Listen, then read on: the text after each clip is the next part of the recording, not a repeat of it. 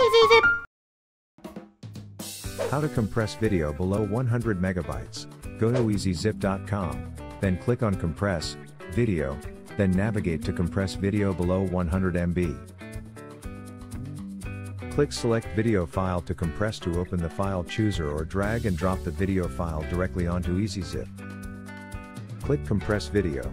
It will start the compression process, which will take some time to complete. Click on Preview to see the compressed video file. Click on Save Video File to save the compressed video file to your selected destination folder. It's that easy. I hope that helps. Please click the logo and subscribe. It would mean a lot to us.